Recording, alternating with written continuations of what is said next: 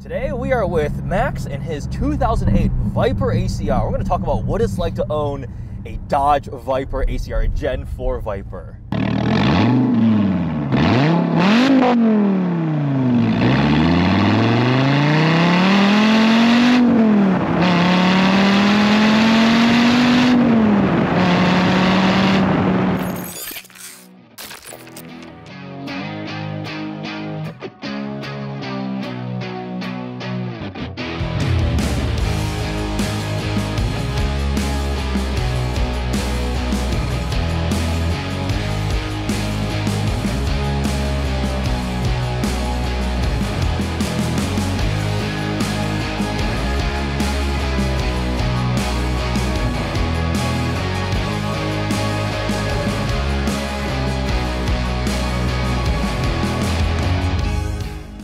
It's pretty awesome. I drove it yesterday, and I got pretty hooked on it. Man, the story of the Viper for me dates back to 2004 or 2005. I grew up in Boston, and I was out in Provincetown on Cape Cod, the tip of Cape Cod, with my cousin Evan, who does shoe design for Reebok. Shout out to Evan.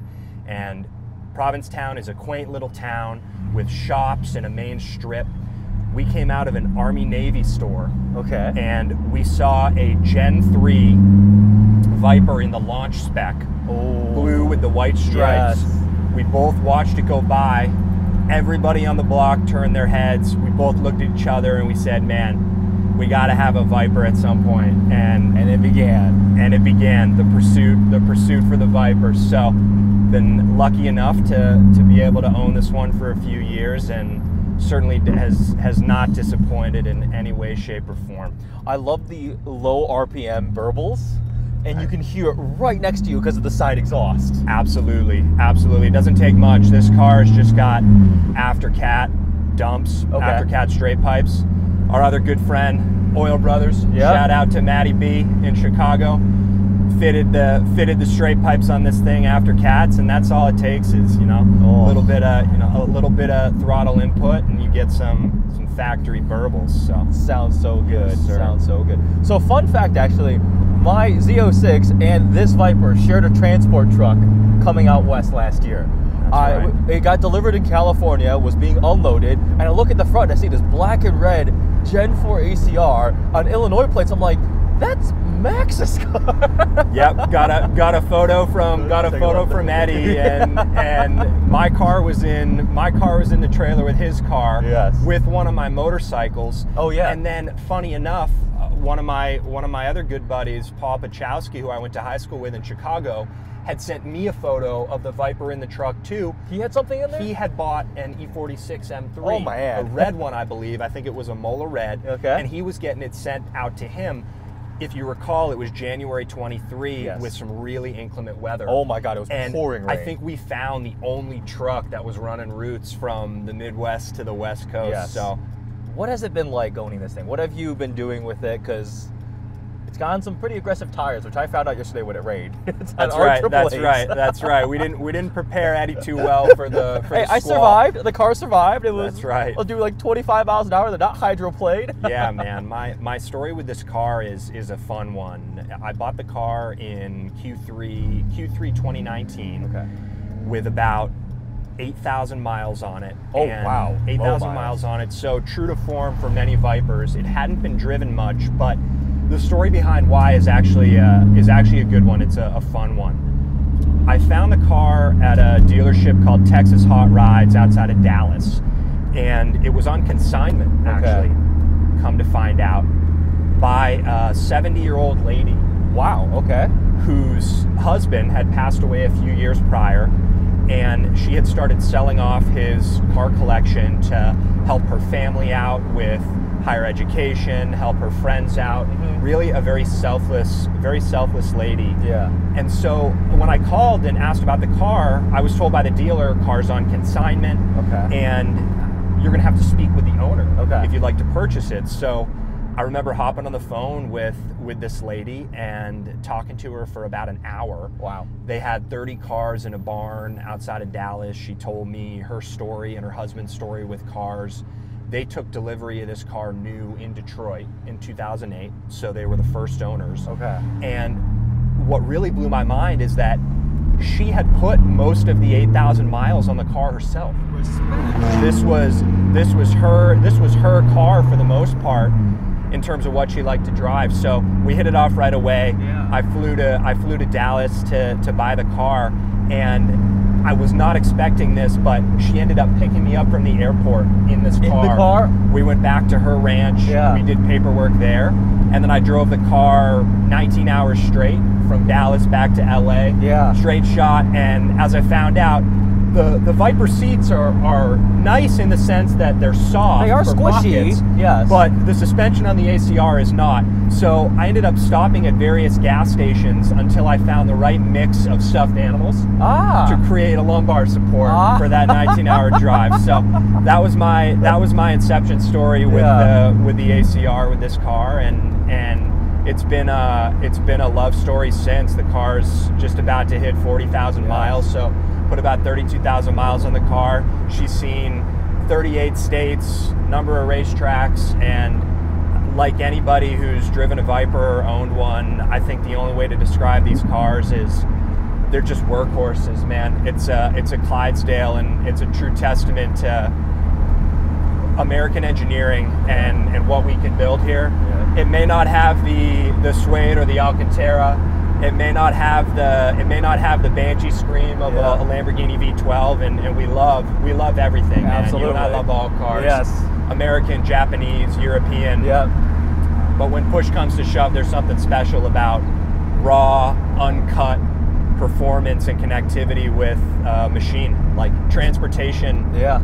Humans have had such an incredible relationship with transportation, whether it was chariot that the Romans were riding on, whether it was an airplane that we've flown in, or whether it's been largely our cars. And this has been one of the most special connections that I felt with a car for sure. And you drove her yesterday, man. What did you think? It is a proper driver's car. It is raw. Yep, turn right on Arcadia. It is raw, brutal, analog feeling in a way that modern cars cannot remotely try to capture. Right, like.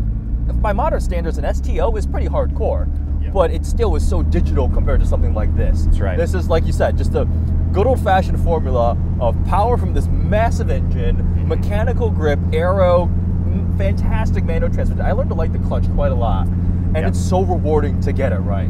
But you have to respect it. You have to respect it. You warned me, right? I was careful. We're on our 888s, our compound tires, on the streets, obviously, and no traction control. No stability control. Yeah, the last of the pure Vipers. Yes. One of our other buddies, Jordan, Low Baller GTR, said recently that it was the last of the pure Vipers, and he ended up picking up a Gen 4. Oh, does he? He's got a Gen 5 ACR Extreme in black, true to form for Jordan. Only black cars allowed. But he actually ended up picking up a Gen 4 ACR X recently, so I believe it's one of 28 or one of 30. Okay. And his was stroked up to 9 liters by some maniac. Prefix? No, or somebody else. I'm not sure who did it, but it's running on leaded fuel, and the thing is a monster. So Jordan's out here in Arizona too. I've been meaning to connect with him and go check that thing out. But his garage is utterly amazing. Low Baller GTR. That's right. Have all black cars. You've been over there, right? A couple times.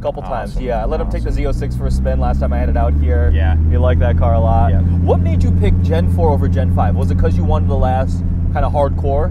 Yeah, it's a good question. I cross-shopped the cars together in 2019, like I mentioned, and I drove them back to back. I drove the Gen 5 ACR Extreme, and I drove this car back to back relatively back to back. The ACR Extreme was in LA where I was living at the time, and then I'd gotten to drive one of these in LA, not this exact car that I ended up buying, but I drove them within like a 2-week span, and at the time, these cars were in like 80s to low hundreds, depending on the miles. Oh wow, okay. And the ACR Extreme was like 150 at the time, 160. Still a steal from one of those. Pre-COVID bump, right? Oh. And I drove them within 2 weeks of each other, relatively back to back, and there was no doubt that the Gen 5 is a more refined car from a creature comfort standpoint. from an overall feel, from a fit and finish. It's a faster car, albeit probably not by that big of a margin on paper. I haven't looked at the cars side by side. Maybe it is. It didn't feel. I think on the track, it's a bit more because of the more aggressive aero and everything. And Yeah, there's no doubt it's a faster car. In the seat on the street, and just in a little bit of like lifestyle driving, if you can call that, you can call it lifestyle driving for a Viper. There's no doubt it was faster, but I asked myself, I said, when I close my eyes when I'm in the car, that's always in my test. When I close my eyes, albeit briefly, albeit briefly, if you close your eyes for a few seconds and you rev match a downshift, or you heel toe, or you punch it for a second to hear the motor, what do you feel like? And when I did that back to back on the two cars, the price difference I'm sure had a little bit to do with it. 60, 80K in price difference, but I said, which of these cars feels more like me? Which of these cars do I connect to more? And ultimately, it was the Gen 4. Had I felt like the Gen 5 gave me what the Gen 4 did, I would have spent the extra money for it. And I'd love to own one of the Gen 5s, whether like a TA or an ACR Extreme at some point. But the Gen 4 ACR felt right, and I pulled the trigger, man. So forever car. Honestly, it's a forever car. It's always tough to say forever. It is very tough. Life is fickle, and every day is a blessing, as we know. But as far as intention is concerned, with how reliable this car has been, with everything I've thrown at it, and how easy they are to repair if things do break, I really can't see myself ever selling this thing. No issues. Almost 40,000 miles. Knock on plastic. Knock on plastic because that's all we have. That you can take apart with a hex key. That's true. The whole interior comes apart with a hex bolt in this thing. True to form on the no creature comforts, no fit and finish, but.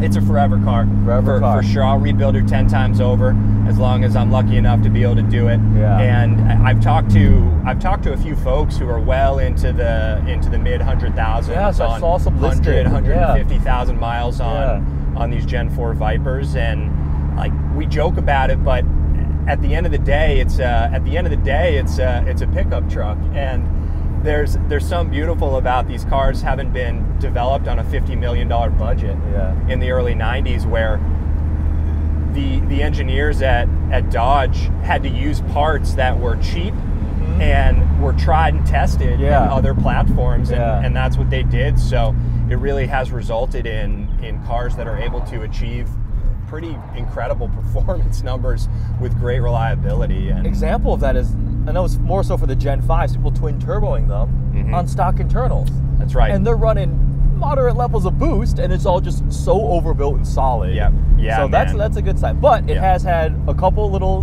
niggles, right? You gave me, I got such a nice little like rundown list on how to drive this car. It was so easy to hop in. So we have a window regulator thing. We do. And so where it matters, the Viper is. Oh, it's perfectly bulletproof. Where it matters, the Viper's bulletproof. But like any Dodge that's coming up on, what is it, 16 years old. Wow. You're gonna have some funk going on here and there. So the little quirks, we'll call them, that this car's got going for it are passenger side window regulator. Has been going out for a while. Window works, but you just gotta stop it. You just gotta stop it before she gets to the bottom. And then the trunk latch on the rear, the electronic trunk latch is malfunctioning to the point where you gotta open the trunk manually if you're gonna open the trunk. But that's all well and good. And then the parking brake thing, I never knew about that. That's the thing you told me. That's right. The parking brake is probably the only actual mechanical quirk that you have to, one of the few that you have to pay attention to on these Gen 4s. When the parking brake is used on these cars, the e-brake piston actually resets farther out than not. And so over time, the e-brake piston puts pressure on the e-brake pad. You end up frying through the e-brake pad, and then after you're done frying through the e-brake pad, the piston starts to score the inside of the rotor. On the backside? On the backside. So once again, shout out to our buddy Oil Brothers, Matt in Chicago. he and I did some R&D a few years ago on what the heck was going on with the brakes on this car, and finally figured out that it was the e-brake piston that had scored the back of the rotor. So no more e-brake usage in the Vipers. Everything gets left in gear. Park it in gear. And park it in gear, and she's all good to go. So. Which is a weird, you told me, so I would kept it very much in my mind, never used a parking brake. But it's weird because you're used to that with a manual car. I put it in gear and then parking brake up. And the one thing I discovered was if I wanted to like leave the car idling, you can't. Yeah, you got to turn her off. But I mean, what's more fun than what's more fun than an engine start button, right? There's oftentimes I'll get in this car, the Viper, or honestly anything with a push to start. Could be a Lamborghini. Been lucky enough to drive a whole lot of cars. I know you have too, and some of our very good friends are great people, and share their cars and pay them forward. And whenever there's a push to start, and this car is no exception, sometimes I'll just close my eyes and I'll think of that scene from Gone in 60 Seconds where they're getting ready to pull off the final push, and they're all inside the garage, and Nick Cage puts on Lowrider on the cassette deck and just kind of vibes through it, and then goes, all right, let's ride. So it's always fun to push the start, especially like you said with those side pipes, because you get that nice hit right off the bat. It's interesting because this era had a lot of them where you still have to put the key in, you turn the ignition on, and then you press the button to start. But turning the engine off, you don't use the button, you just turn the key back off. That's right. And then release the lock to pull out. I think some Ferraris of the era had the same, actually even up to relatively modern Ferraris had that whole kind of setup. And also the side pipes. I had a Boss 302 Laguna Seca with the side exhaust. And I remember one of my favorite parts was going through a tunnel, or like anytime there was a wall next to you, the sound reflecting off the side. Such a cool part of the experience. Yeah, no doubt about it. Have you burned your legs before? I burned my legs. I burned my leg 2 times. Two times. And you learned. 2 times. 2 times, both in shorts. Okay. And 2 times, both in shorts, and both in real tight parking garages. Where, when you had not clearance. I would take the burn to avoid the door ding. So as worth it. I know you would too. Absolutely. If you had to. I could buy new pants. I could regrow my skin like hair. That's right. And honestly, I love the warning sticker. Right, the warning sticker is too much fun. And a lot of people do talk about the heat in these cars.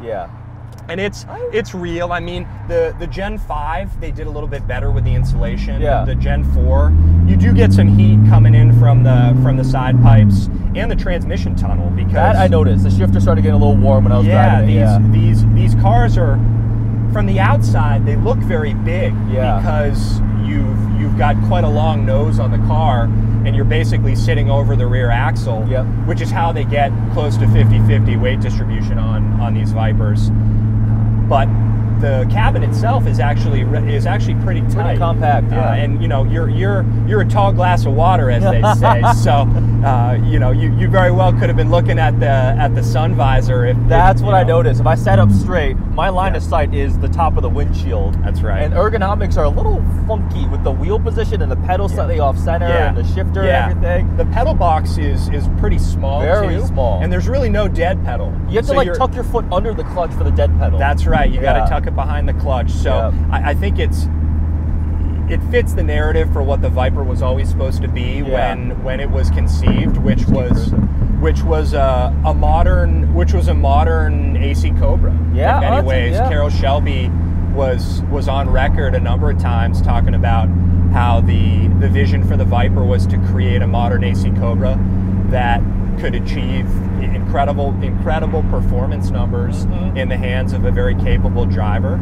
And I've gotten more comfortable with this car over time. There's still so much this car can do that I can't do. And there's something really cool about that, where you're always learning with these cars and always pushing a little bit more and finding a little bit more grip and trusting the aero a little bit more. And it's a puzzle in that sense, and it's been a fun one. So we always say, everybody, our buddy James, Stradman, of course, Alex, Lambo Jesus, Gordon, F-Spot, everybody. Doesn't matter who you are, the consensus is clear that the 2000s were the pinnacle of automobiles in many ways, where it was the precipice of the transition from analog to digital. Yeah. And during the 2000s, call it 2004 to 2014, maybe early 2010s, so many incredible cars were built, whether it was American, whether it was Japanese, whether it was European, yeah. It didn't matter, because you had this perfect mix of we'll call it the end of the development curve for purely analog automobiles and a real onset of digital in everything, and in everything automobiles as well. The road presence, it got so much attention when I was driving it. The color scheme helps, the big wing helps, and it just looks menacing on the road. That's what Vipers have always done. The proportions, the just aggression. Yeah. And the gigantic. I love seeing the end plates on the wing, on the side view mirror. Absolutely. That's so cool. There's nothing that makes you feel more like you're in Lightning McQueen, like I said earlier. Yeah. A lot of kids. It really does warm my heart, man. And I know that you've been passionate about cars since day one, like me and so many of our friends, and we're so honored to be able to pay it forward when we get the chance. And so there's nothing that warms my heart more than a kid walking up to this car or seeing it on the road and pointing at it and shouting Lightning McQueen, or looking at the car like they just want to experience it, and letting kids sit in this thing, stand on the seat, wrench the wheel with their hands like we did when we were kids, man, and it's the least we can do. So one of my first car memories, actually, there's a picture, like an ancient grainy little photo, was me sitting in a yellow Gen 4 Viper. Convertible. Okay. And you remember. Oh yeah. You remember those things as you get older, and if you're lucky enough, like we have been, to be able to own and enjoy these cars, and, and have so many great friends who are happy to share them with us. It's a special thing, and I think that's really what the Viper represents. Is those kids liked it right there. And that's really what it represents, man. Is you can't look at one of these cars, you can't drive one of these cars and not smile, whether you're a person who eats, sleeps, and breathes cars, or you're just someone who appreciates the aesthetic of what cars are, or someone who doesn't know anything about cars at all. For whatever reason, the Viper draws people in, and there's something special about that. I had a massive grin on my face the entire time I was driving yesterday.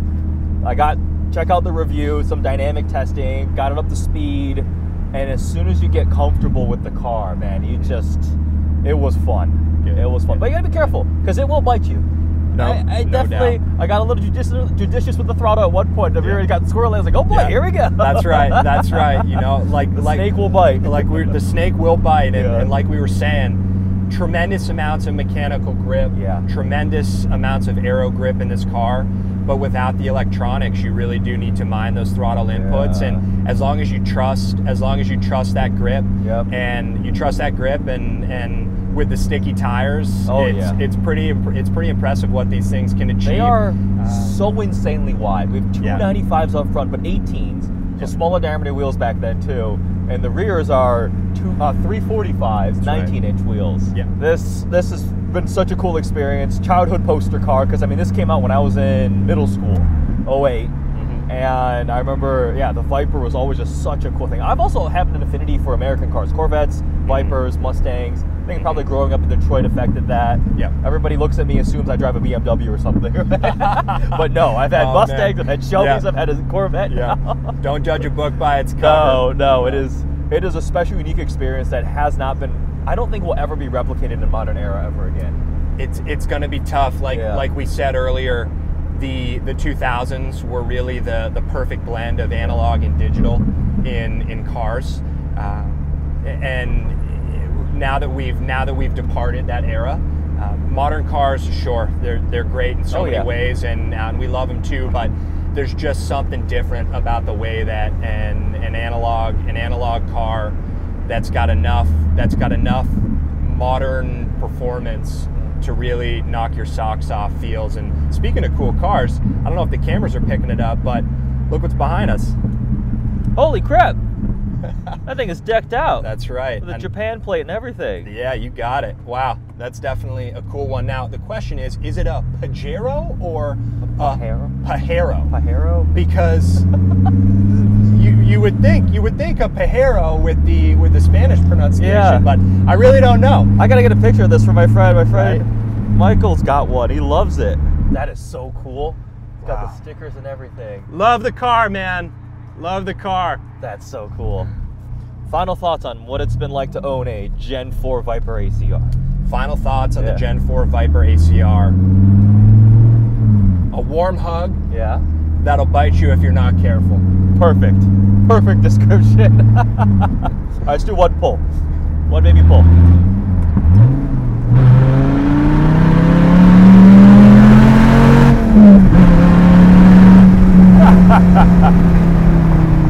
Oh, 8.4 liter V10 track special. Well, I hope you guys enjoyed chatting with Max about what it's like to own a Gen 4 ACR. MaxBell40 on Instagram. Yes, sir. MaxBell40. MaxBell40 on Instagram. And there's only one more thing I want to plug. EddieX. Like and subscribe. Like and subscribe. Support this. Support this man. Thank you. Check out the full review. Did that. It was a ton of fun. Got a little exciting in the rain, but it was just massive smile on my face the entire time. Thanks, Max. Thank you. Thanks for watching, guys.